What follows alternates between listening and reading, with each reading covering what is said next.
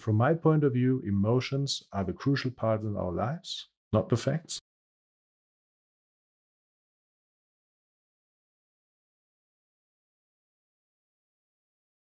Thank you very much for inviting me, and thank you very much for having me here. I got the list of your thoughts about what I could talk, and thank you very much for that as well. I used part of them here, not everything. There were so many ideas, so I couldn't use them all. But well, let's talk about emotional well-being and wellness. You possibly seen all my bio and so on, so we can skip that. I brought a small agenda for us.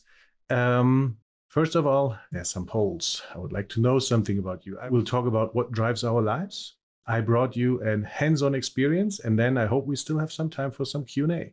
Okay? First poll, what drives our lives? Very curious to know what drives your life. Besides that Zoom call right now?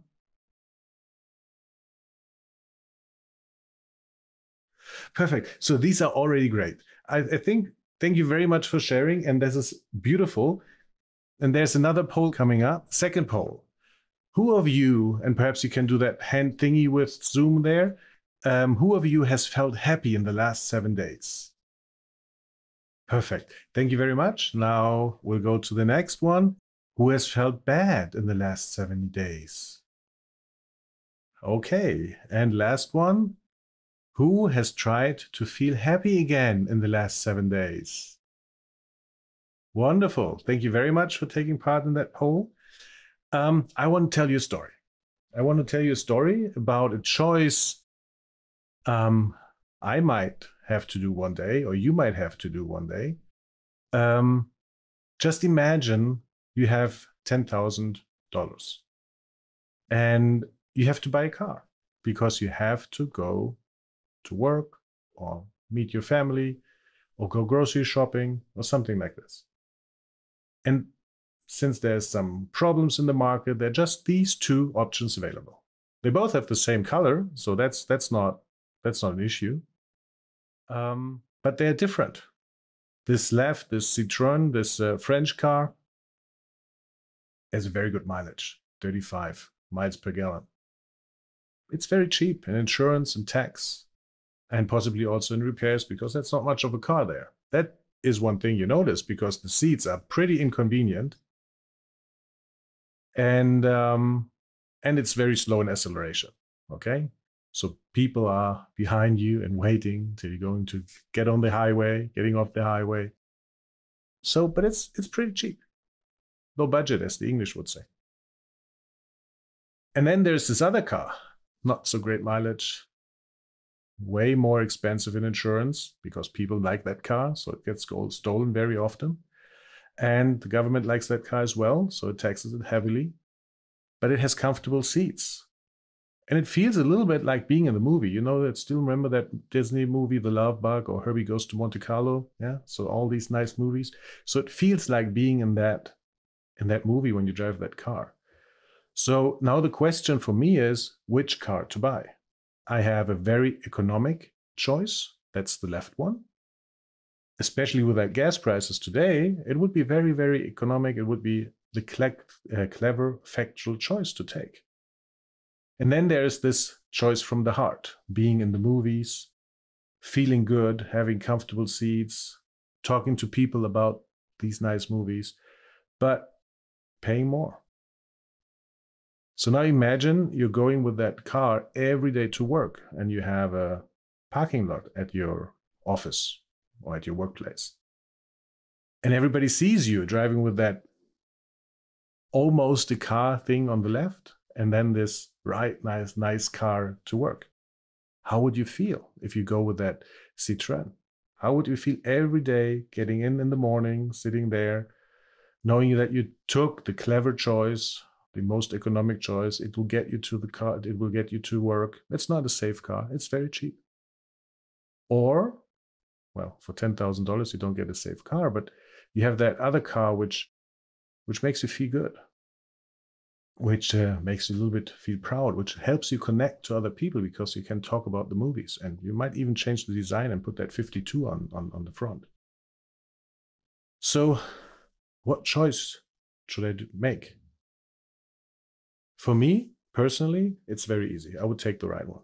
Though it's not economically very sensible, I would take that where it makes me feel good. Who's opposed? Who would take the other one? Who would take the very cheap one and be, every morning? I don't see so many hands.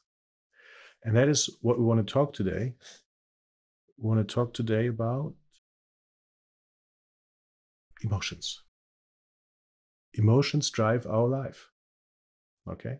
If we don't feel good, even if we get to work, we don't necessarily feel well and we're not that productive.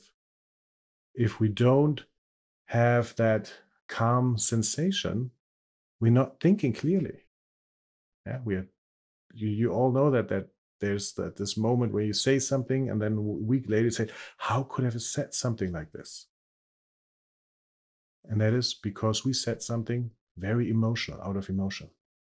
So I use that story to explain and make it very clear that though we live in a society where facts are king and where we want to explain and want to have an argument for everything in our life and want to be very with a good mindset, that actually not the facts make our decisions, but our emotions do. We would never take a decision if it's completely against what we feel. And this is something now a little bit to reflect for you all, to go inside and think about your decisions and think about decisions which you did against your emotions and how they turned out, and think about decisions which you did incompatible with your emotions. So from my point of view, emotions are the crucial part in our lives, not the facts. The facts come secondary. And so that also means that emotions determine what we think and what our mindset is. And this is what we're going to talk about today. And now we talked about emotions, but what really are emotions? I sometimes work with people and they come and I ask what emotion? Oh, it's bad. Okay. What's another emotion? Good. I said, okay. And else? No, there's just good and bad. I said, okay. Well, how about getting a little bit deeper? And usually if we go into the good emotions, people like to go there. People like to talk about hopefulness. They talked about optimism, about belief. We even had that here in the list. About happiness. Everybody wants to talk about happiness and passion, or even joy and freedom and love. But if we go to these emotions, which are usually classified as bad emotions, it's that frustration, impatience, overwhelm, disappointment, doubt, worry, blame. That already gets heavy, right? If we just think about these emotions. And then if we go into anger, hatred, jealousy, insecurity, or fear, or powerlessness, or helplessness, despair, oh boy, that's something we try not to think about so much. So on the one hand, we have emotions as a category, good and bad. And then we have a quality of emotions. And these were just the ones, the happy ones and the not so happy ones. But then we have another thing. We have the quantity of emotions. You can be a little happy, or you can be very happy. You can be a little upset, medium upset, and very upset.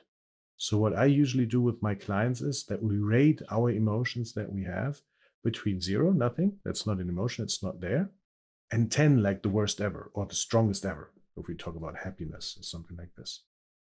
And so for emotions, so far, we learned that if I feel bad, my mood gets bad, I might not be so productive at work if I buy that left car, if I buy that Citroen car, or that I have perhaps love, happiness emotions, some happy emotions, that's quality. And then now we know that there is a quantity as well connected to this emotion.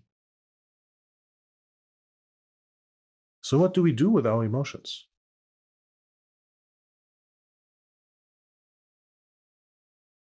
Okay, so thank you very much. These are very helpful things.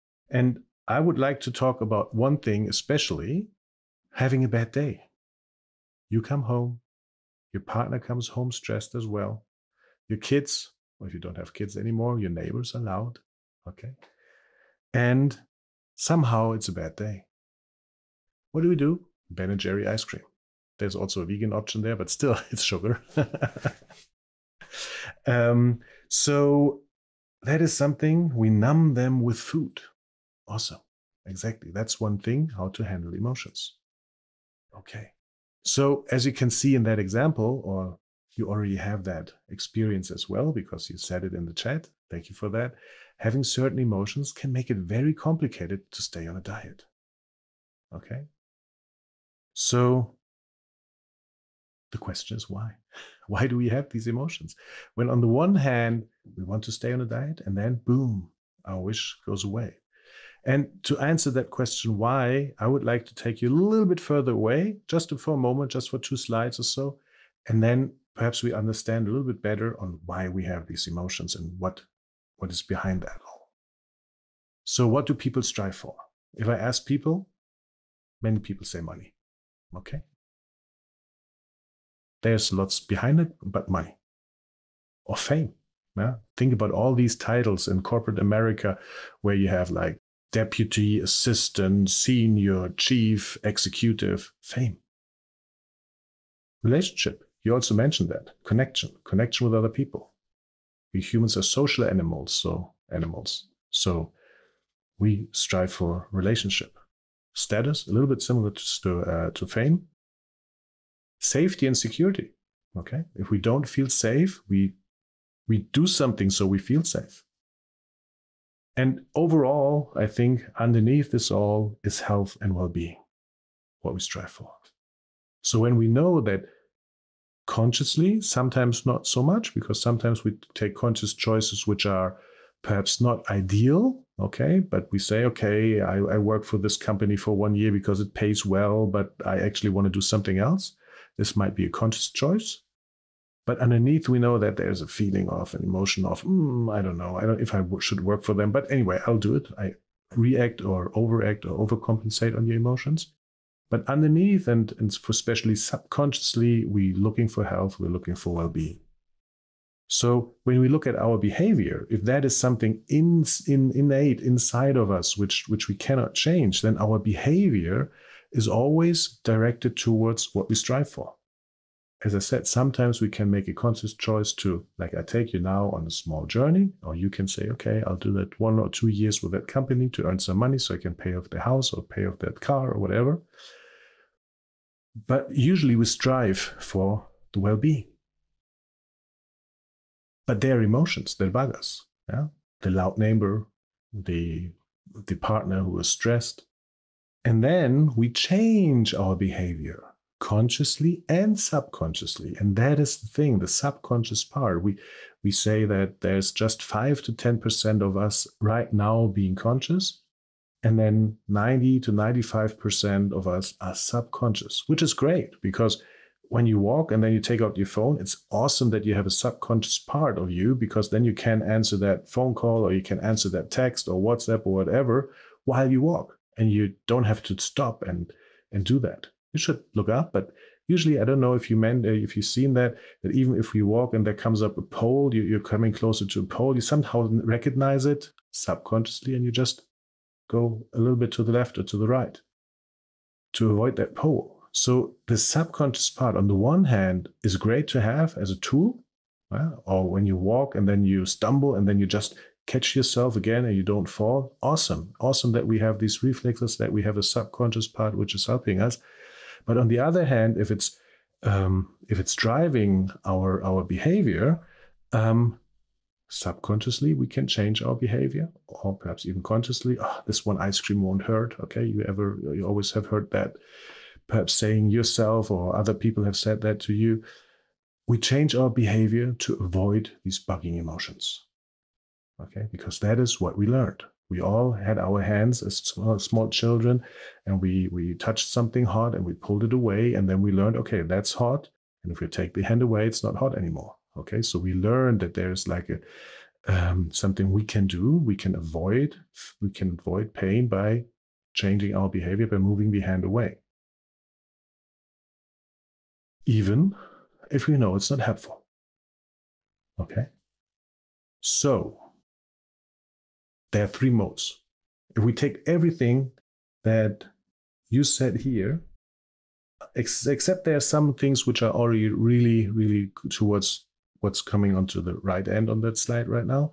We can say, if we have an emotional reaction, we can either surrender to it, frustrate, I'm a victim, nothing helps, life is bad, I would just completely surrender to it, or avoid it by eating, by doing sports, by drinking alcohol, by taking drugs, by taking medication, by shouting, blaming other people, making them feel bad, so I feel better. Okay, trying to avoid that situation, try to avoid that emotion. What else did you have? Find a distraction. That was something. Numb with food. Shame myself for the action. That's also like suppression of that emotion. Or we can overcompensate. The most talked about overcompensation on the internet these days is the narcissist. Okay, the person who is making other people feel worthless, or even gaslighting them or something like this. That person actually is overcompensating for his or her inner feeling of being not very worthy. Okay, so it's actually the behavior switches, not to surrender and say, okay, I'm the victim, not to avoid looking left and right, but to overcompensate for what I'm feeling inside. I'm doing exactly the opposite of what I'm feeling inside, and taking into account that other people get hurt. So these are coping modes. With coping modes, they're great. If I'm driving, I don't know, 75 miles per hour and something is in the radio and I cry, I'm happy to be able to just push it on the side, to slow down, go to a rest, to parking or somewhere, and then think about what has just triggered me. So coping modes are valid. Coping modes are really important, but coping modes are just coping modes. Okay, we are just coping with that situation. We're not resolving it. And the other thing, and that is resolving. And you guys had already really great ideas. Take a deep breath. Okay, that's something happening in the physiology of our body where change happens. Change happens to that stuck emotion that's there, that's wants to be processed. And somebody said that recognize and acknowledge. Recognize and acknowledge is a strategy for recognizing that emotion, acknowledging it, and then not suppressing it and making it a stuck emotion, but acknowledging it and letting it flow through the system so it can process, the body can process that. Interestingly, we humans have much problems with emotions. If you look into the animal kingdom, usually just the animals around humans have problems with their emotions, but other animals, the wild animals, they usually don't. If you look like antelopes, I think they're called, if a lion chases them, they're running for their lives. And they know if they're not quick enough, then the lion will kill them. Okay. And they're running, and for whatever reason, the lion is distracted. Perhaps there's somebody with a gun or something happens. So the lion is distracted and lets go of chasing that antelope. And the antelope will continue to run until there's a safe distance. Then it will stand and the whole body will start to shake for 1 minute, for 2 minutes. And this shaking actually gets rid of these hormones, of stress hormones, of adrenaline and cortisol, which were created from the body to be able to flee that situation. And so the antelope will shiver and shake very strongly. And after that, it will start just to graze and be very calm. Now think about yourself when the last time you had an argument with your partner, with your neighbor or something, and you were like very agitated and you felt your heart rate go quick and you felt that heat in your face, and then you went out of the situation somehow. Did you go back home and shake? No. Well, you still had these cortisols and adrenaline in your system. So something must have happened. Your body needs balance. And if you didn't shake and if you didn't make that body use all of that, these hormones, they're still in your system. And they are causing a stuck emotion. Yeah? As a child, for example, another mechanism to get rid of these emotions is crying. As a child, I've been told, boys don't cry. And isn't there even a song? Yeah, Men Don't Cry or something like this. So that is a way to release emotions, crying. And the society says, nope, you shouldn't use that one. So there's shaking and cry. Connecting to the sensation, awesome. In front of my body, that is an interesting thing. That's something that's already very advanced, connecting to the sensation in front of the body, because then I'm basically taking that emotion in front of me. I'm a little bit out of body and looking at it. Now, as long as I look at it and process it, that's perfect. And I can have a dialogue with it. That's awesome. That's actually one thing we use in the inner unity modality to get rid of the emotion, to just dialogue and just see both angles. That's already very advanced. Honor them, same thing. If I honor them, I can let them, I can feel them, I can let them flow through my system, and I can let them be processed and feel them. Amazing. Shame for the action, that is a little bit a problematic one, because that's the opposite. Okay, I shame myself for having that emotional reaction, so I'm basically suppressing it. I'm not feeling it. I'm not letting it be processed in my body, so it gets stuck in my body. It's still there. And why is a stuck emotion a problem? Because it comes up. It comes up eventually when something triggers it. When it gets triggered by a stressed partner, a loud neighbor, even a flower, just seeing a flower, just smelling a flower, just tasting a certain coffee when you had certain flavor of coffee, when you had that emotional reaction, can remind your body, oh, that is like that time. And then it gets back into that situation. You feel that emotion again, and your mind doesn't understand it usually, because your mind just says, I'm sitting here at, I don't know, Panera Bread and having that flavored coffee, and I'm feeling sad. Why? The mind can't make sense out of it. But because your body remembers, your subconscious remembers that 15 years ago, your partner broke up with you at Panera, and then boom, okay? Or even not at Panera, but having a coffee from Panera. So it's not even the surroundings, but just the taste of the coffee. So that's why coping modes are great if you're in a situation where you need to cope. But when you're out of that situation, that antelope had to run for their life, okay? It had to overcompensate. It had to run stronger than ever, because it wanted to get rid of that, wanted to get away from that lion. But now the lion is gone, and now I need to do something with that emotion. I need to resolve that stuck emotion. I need to resolve and reset my system. And if you like, we can do that right now, here. So I brought to you 2 exercises, which I would love to do with you. I would love to show you that exercise, but you do it at your own risk, okay? So that's the disclaimer here. So if you are not willing to take that risk, then please don't do that exercise. Yeah. So the hand-on exercise, the first one is the candle exercise. It's an exercise to feel inside your body, to learn to feel more inside your body than you perhaps have done before. And if that exercise went well, we'll go to the other exercise.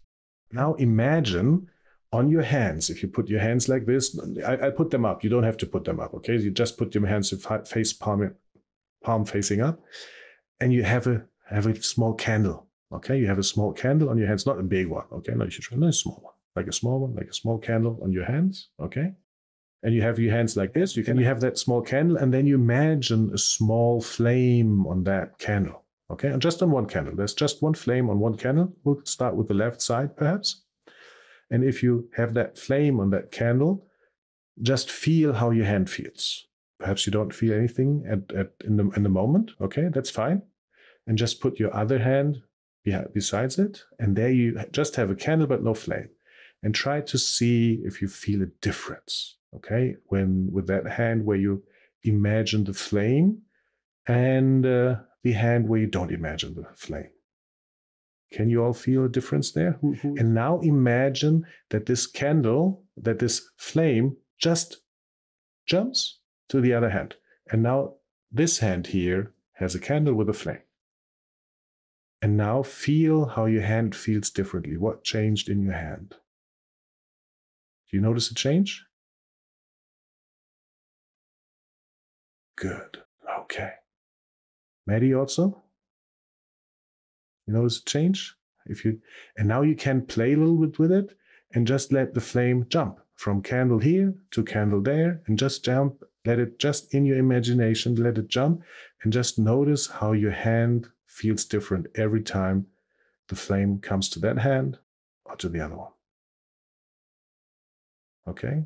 This is an exercise which we do for our body awareness, or the center of awareness, as we call it, which is a function we have that we can feel inside. We can feel inside, but we're not necessarily aware. For example, if I don't mention that and you are wearing a necklace, now you're aware of your necklace. You weren't aware of your necklace before, but now, since I mentioned it, boom, it pops into your mind. And you see, you had that necklace around your neck all the time. But just because I mentioned it puts part of your attention, part of your awareness on that part where your necklace is, or your sweater or your shirt or whatever. And then you say, oh, I notice it. Okay, so we can actually in our body ignore parts of our body and be present with other parts of our body. And this exercise, if you do that with a flame, jump, jump, jump, jump, you notice that there's a change. And you can make that exercise even bigger. Now, if you imagine not only having candles on your hands, but on your feet, okay? Small candles on your feet, on the back of your feet. And now you can have that flame jump from the left foot to the right foot, from the right foot to the right hand, and from the right hand to the left hand, and from the left hand to the left foot. And each time the flame jumps, you notice that there's something different in your foot or in your hand. If you can do that easily, perfect. And if that costs you a little bit, very good. Then you can practice it more and more and more until it's an easy exercise for you. And you don't have to go this way. You can do the other way around. Yeah, you can do and crisscross and whatever. Everything is fine. It's just about being able to notice where I feel myself in the body. And when I'm able to feel myself in the body, I'm, for example, not away. I'm not running away from my emotions. I'm present with myself. And if I'm very, very present with myself, actually, this is something that our forefathers were able to do. They were so present, so they were able to go bare feet across a meadow, and they would feel if there would be a bee or some other animal that might hurt you when you step on it, and they would feel it before they set down their foot. And they would just subconsciously put the foot on the other side and won't hurt that other creature. I feel that perfect and wonderful because we are here in a group of people who decided not to hurt other creatures as well. So this might be something you want to train, okay? And it needs training, okay? Usually in our Western society, we're just here, okay? Here in the head, a little bit in the chest. Some people are in the heart as well. Usually these are the people who are more loving and kind to other people. But we have a whole body. There's more below the chest as well. Okay, there's solar plexus. That's the area where we have our energy coming from. And then there's even more below. So if you like that small exercise, I would like to go with you to the next exercise. And let's go to the next exercise. Now I would like you to think about an incident where you did a food choice that wasn't so helpful. And please watch my language here. I'm trying to avoid wrong. Okay, I put that below there, and one of the things I said there's no wrong answers because I know that our subconscious and our critic inside always says, oh, I'm not saying that, that might be wrong. So that's why I used the word wrong. But usually I'm using the word not helpful. Okay, because we're never wrong. We're just having an experience, and that experience might not be helpful or might not help us to reach our goal, but it's not wrong. Okay. So think about an incident where you made a food choice which was not helpful. If you now have that incident, that moment, that situation in your head, please think about how you felt in that moment. What was the predominant emotion? Perhaps sometimes if you think, okay, I don't know, I took a bit Ben & Jerry's. Not taking the Ben & Jerry's. That's not actually the moment. We have to go a little bit before. Just before the moment when you said, oh, Ben & Jerry's. I have Ben & Jerry's in my fridge. Just the moment before, you just go there and then you feel, what was it? Was it overwhelm? Was it anger? Was it frustration? What was the emotion that you had before you did that food choice, which wasn't so helpful? Okay. And when you found that emotion, try to feel this emotion. Try to feel this emotion in your body. Try to feel it where it is in your body. Is it in your head? Is it in your throat? Is it in your chest? Is it in your solar plexus? Is it the middle abdomen? Is it the lower abdomen? Is it in your back? Is it between the legs? Wherever it is, everything is fine. Just feel this emotion, how it feels, and feel if there's weight associated to it. Okay? Good. Perfect. And now we do something, a small meditation, which I would like to guide you through. It's beautiful if you can close your eyes. You can do it with open eyes. You don't have to do it. It's an offer, okay? Whoever wants to is invited to do that meditation. So I would recommend to close your eyes and just feel that emotion inside of you. Just be very, very, very aware of that emotion inside of you. And now you imagine that you, including that emotion, go up, up, up, until you see yourself from the from the top of your room, from the roof, and then you go up and you go up, and you see your house from above, and you even further up, and you see your city from above. And then when you see your city from above, you go further up. You go further up, up, and you see your county from above. You see your state from above. And the whole country. And you can even go further, and then you see the whole world.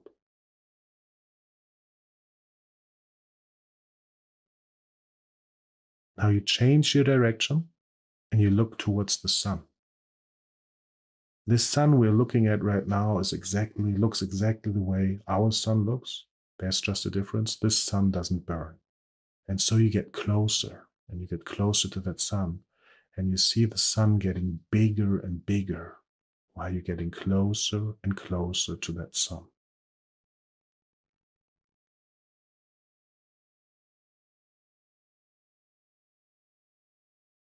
And you're getting closer. Oh, the sun is now so big. It's incredibly large in front of you. And you connect to it. And it's easy to just slide into the sun. And you notice that there's a transportation system. And that transportation system carries you effortlessly towards the center of this beautiful sun. You don't have to do anything. You're just there passively being transported to the center of the sun. And you know that you're in the center of the sun when there's no movement.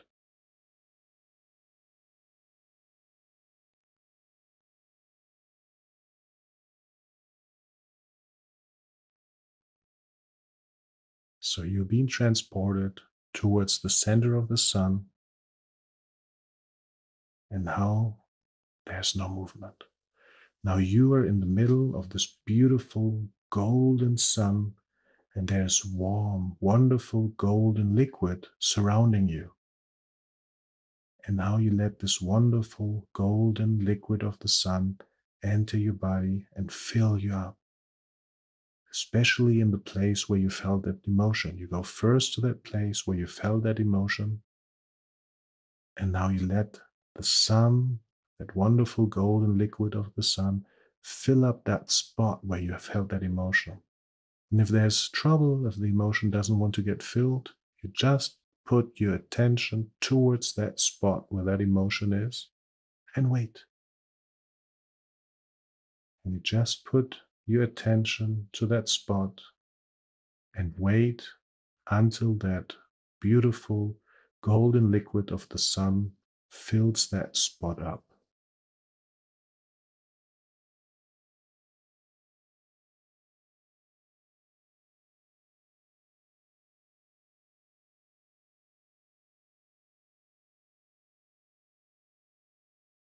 Now, when that spot is filled, you let that beautiful golden liquid of the sun fill up your whole body.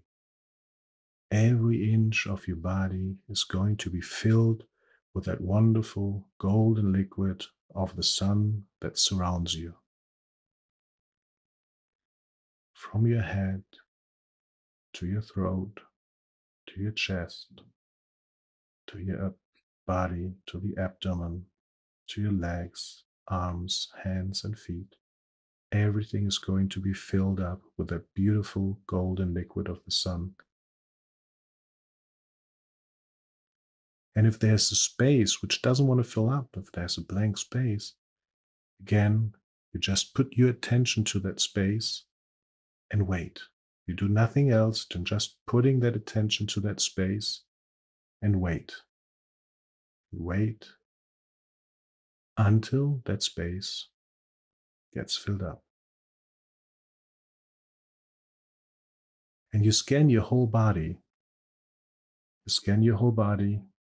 If there's still some space left which isn't filled up, and you put your attention on that, wait until that's filled up. And you do that until you're completely filled up.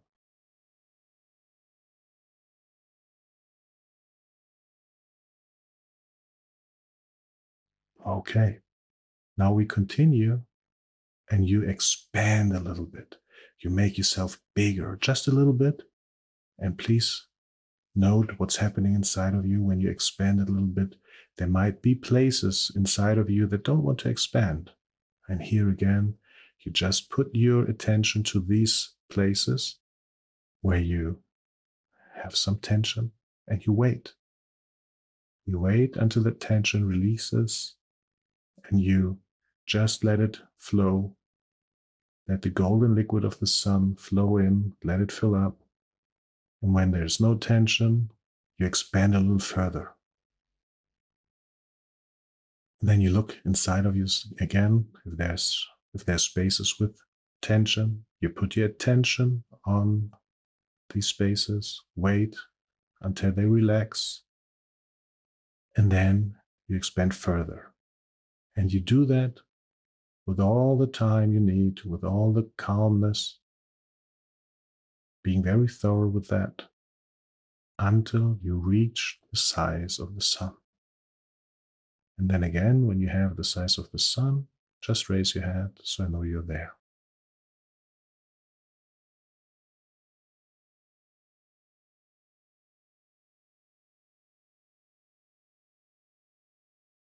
Mm-hmm. And you just expand a little further where everybody doesn't reach the sun. And now everybody has reached the size of the sun. And now you expand further, bigger than the sun. You radiate outside into the space. You see yourself floating in space, 360 degrees of star constellations around you. You're floating calm through the space, just enjoying and radiating outside that beautiful light of yours. And enjoy this calm and peace.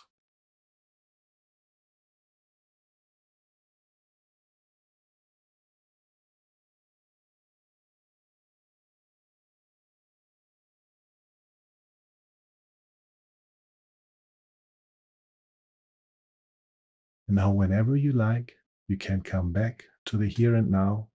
Just before you open your eyes, move your feet, move your arms. When you open your eyes, just look around, get yourself acquainted again with the room where you're in, and then you're completely in the here and now.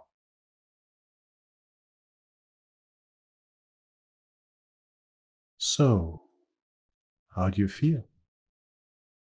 So, how do you feel? What happened to your emotion? Who of you feel your emotions? Still feel your emotion? Oh, no hands. Nice. Okay. So now you had an experience of what I do with my clients to get these stuck emotions resolved and feel better. And then the behavior changes, food choices get easier, and not only food choices, all choices in life and behavior gets easier and more helpful. So now it's time for Q&A. I'm very curious of what you'd like to know and where I can help you with. How do you help someone with depression and food addiction? Very good question. Perfect question. I love that question. If we go back to that, what we discussed about the coping modes, we have basically these three things that we can do. We can surrender, we can avoid, and we can overcompensate. And everything you see yourself doing is either surrendering, avoidance, or overcompensation. Or, and I'm very proud of you telling that like connect to the sensation in front of my body, honor that, don't be scared, recognize and acknowledge. These are already wonderful techniques to start processing emotions. And but if we are in the coping modes, depression is a coping mode for avoidance. So depression basically is a switch. I turn off my emotions. I don't feel anything. And because I don't feel anything, I either feel a void inside of me or I feel nothing. Okay. And if I feel nothing, that feels life without emotions is actually no life. And that is depression. And so depression is just a way to avoid an inner struggle that I have. Very strong emotions. So people who are depressed usually don't have just like, oh, I get upset when my neighbor is loud. There's way more in their lives, and they have tried everything. They have tried everything to figure it out, and they can't. And then because there's so much turmoil going on, the body says off, and then it's off. Okay. And so with people with depression, it's very important to get active. Giving a wonderful advice. Walks have been life-saving for me. Exactly. One way to deal with depression is to get active again and start trusting in yourself, start trusting in your emotions. And that is a slow process, okay? Because depression didn't come like this. Whoever says depression, I felt well and then depression came, yeah, usually not. There's been lots going on, and then depression was just the flip of the switch. In therapy for depression, we usually want to give very active, okay? In psychotherapy, we want to get very active. We want to help people to not be scared of their emotion. Don't be scared. Somebody of you said that as well. And then slowly, people trust themselves again, trust their emotions again. And there are a couple of exercises like the sun meditation. Yeah, if you learn how to deal with emotions, you get more confident about, okay, there's emotions and I know how to deal with them. So I can try to just an inch, and then okay, I know how it works, and then you continue. Usually that takes a while because, as I said, depression didn't come overnight as well. And food addiction is also a way of avoiding, and that's what we did in the exercise. We were feeling the emotion before taking certain food, an emotion that has made us change our behavior to go to that food. And usually we use these techniques are called emotionally activating interventions. So we're using these techniques or others to basically work with our emotion, and then slowly, you don't need the food addiction anymore to regulate your emotion. It's hard to live with the guilt of destructive food choices. It can spiral. Exactly. So this is a little bit of bigger issue, bigger topic, not issue, bigger topic. As we said before, it's really important from my point of view what words we're using. When we're using, for example, the word shame or destructive food choices, we are actually shaming ourselves. Okay. And now if you imagine yourself, I mean, you have seen that all in Hollywood movies. If we look into the mirror, we are not one. Okay. We think we are one. We have one nose, two eyes, and we are one person as we define person. But in Hollywood movies, you sometimes see the angel and the devil. Okay. And this is just a cinematic expression of that there's more than one opinion in us for one topic. Okay. So we are not a robot who's programmed to just do one thing, but we have several ideas. And that has to do with my mom brought me up, my dad brought me up. And usually they are not one, okay? They are two independent people, and these independent people have their own opinion, and dad says it's important to go out in the rain, and mom says, no, you can catch a cold, or the opposite, right? That's no gender thing, doesn't matter. So, and what, as a child, what do I learn? Both. Okay, so if dad is at home, I go out. If mom is at home, I don't go out. If both of them are home, I ask. Okay, that's what I learned. But still, I have these two voices in my head. And when I grow up now and it's raining, what do I do? Okay, I have to make up my mind. I have to make up my own experience and learn and build my personality. That's what our teenagers do. Why it's sometimes so difficult to deal with them. Okay, because they're trying to make sense out of everything they learned when we brought them up. So we have a critic, We have a critic inside of us, or not one, who is helping us trying to avoid problems. So in different methodologies and therapies, the critic is always like, we learn to have that critic distance and so on. That's important, okay? If your critic is criticizing you and you're right now in an interview trying to present you from the best side, and then there's the critic telling you, you can't do it and so on, you have to make that critic somehow shut up and get out. Yeah, get further, because you have to concentrate on your interview right now.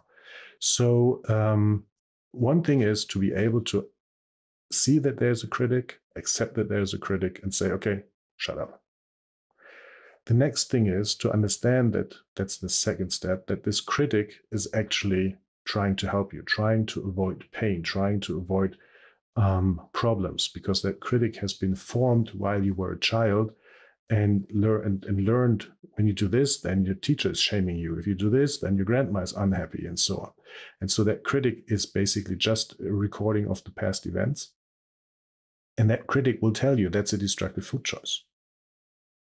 Okay, but who made that choice? There was some other part, the angel and devil. There's another part. I don't use angel and devil. I just work with parts, so that they're parts of you. Another part of you wanted that food choice. So that part of you wanted that food choice, and that part didn't want that food choice. And that's the critic. And that part perhaps wanted that food choice because he or she felt sad because the day didn't go so well. And then the critic comes and says, that was destructive. That is bad. You are bad. How does that part feel? Better or worse? And what does the critic actually do when that critic is shaming that part he already feels bad? That part gets into full, I need more food mode. Okay. And then this critic goes again, and then there's a vicious cycle. Okay. And then we completely feel bad, and boom, and everything, the whole evening is gone. So that's why I say, okay, the critic wants to prevent damage from you, wants that you feel good, but does it in a way which is not helpful. Now we are all adults, and we can decide how we talk to ourselves. And if we decide that we talk to ourselves in a very kind and accepting way, like, okay, I didn't do a helpful food choice. Okay, why didn't I do that? Now we go, why? What purpose did that food choice deal with? Oh, I was avoiding that emotion of frustration because my boss yelled at me. Now you understand yourself much better, don't you? And now with that understanding and with that kindness, that part that made that food choice feels seen. And if some part of you feels seen, it's not going and trying to hide. It's just saying, oh, I can be. And slowly, and that's just the start, but that's slowly basically what we do in coaching or in therapy. We learn to be accepting of our choices, and then learn to basically unite this critic and the other part. And then that is much nicer. Okay? Is there something in addition when these emotions come up we can do as maintenance, like an everyday exercise, instead of waiting for something to happen? Beautiful, beautiful thing. So activity, sports, yoga, walking, Nordic walking, jogging. Perfect. Okay. This helps. People who do sports don't suffer so high up and downs with the emotion. They're like more like this. Okay. Then obviously emotional stuff like meditation, like the sun meditation, for example. But the most important thing is to start working on yourself, be more conscious about yourself, reflect on yourself. And this sometimes can be really scary, I understand. And that's why you shouldn't do it alone. And that's why there are people who have been trained to work with you and to go back to choices and talk about them. But for me, talking is just part of it. It's really important, as we've seen in the talk, that we are being aware of our emotions. And just the newer therapies like ACT, schema therapy, or inner unity, or peak states, or whatever I do, just these therapies that actually work with emotions can change something. Okay, you have to work with your emotions. You have to process what has happened to you. Okay, and that can be small things, like you have drawn a picture as a child and you went to your mom and wanted to show that picture and just wanted to have some recognition, and your mom said, go away, I have to cook. She didn't mean that in a bad way. She was just busy and overwhelmed. But you as a child said, oh, my mom doesn't like me anymore. And that's fair. That was your impression. Your impression isn't wrong. It's just your impression, and you have hold on to that impression for a long time, and that hurts. And that's sometimes even stinky inside. And so you have to work with all these old things slowly, not everything at all at once, because then you are getting in that overwhelmed situation, and that usually you don't do alone. You can do it with a friend in a self-help setup if you're in a stable, if you're emotionally stable, or you go to somebody who has learned to guide people through these experiences, and then it's a little bit easier. I hope that helps. How can we invite another person who is not necessarily skilled as you are to be present with us in our difficult emotions in a way that would be supportive? Wow, that's a difficult question. Thank you very much. And there are certain groups of people that gather. Okay, you find them on the internet, and they do self-help. So they follow this modality and that modality, and then you meet, and then you cry, and then you hug, and then you process your emotions. I like that, but there's always a possibility that something goes a little bit wrong, and so it would be awesome to have somebody who can help you. And as I said, therapists who do ACT, beautiful. They work with emotion. Therapists that do schema therapy, beautiful. Therapists that do inner unity, that do peak states work, that do trauma work, awesome. Therapists that just talk about it. It's a way to understand, to get yourself better. For example, this Freud therapy, and they write so big books about you, and that's 5 years of therapy. And I'm not a big fan of that. Okay, I like to work with what we have right now, a very pragmatic approach. Right now, I'm feeling good, perfect. But when I'm going to pass the bakery, I'm feeling bad. Okay, why do I feel bad? Is that something worth I want to explore? And then I do that. Okay, and then I use my therapist for doing that. So I hope that helps a little bit. It's a big topic. It's a huge topic, emotions, but I'm very happy that you're so open to it. And I think that's basically already now the time. Yeah, we in 2022, we are all being more open to our emotion, being more open what drives us, and we're not closing down like perhaps our grandparents or parents who said, no, I have to power through. Nah, you don't have to power through. Just be with yourself.